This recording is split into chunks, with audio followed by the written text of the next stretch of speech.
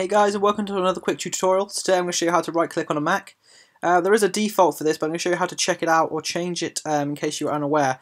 So what we're going to do is go up and click on the Apple here at the top left of your screen and then head to System Preferences.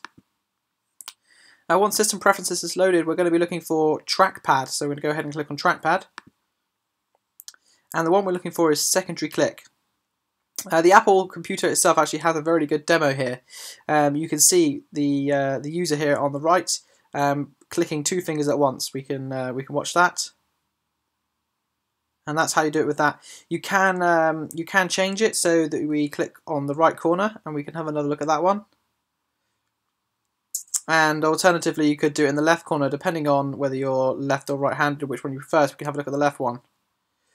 I personally like to keep the default, which is tap with two fingers, and this then means I can click on menu items like iTunes here and see the menu. I hope this has been useful for you. Thanks for watching. If you want some more, please subscribe.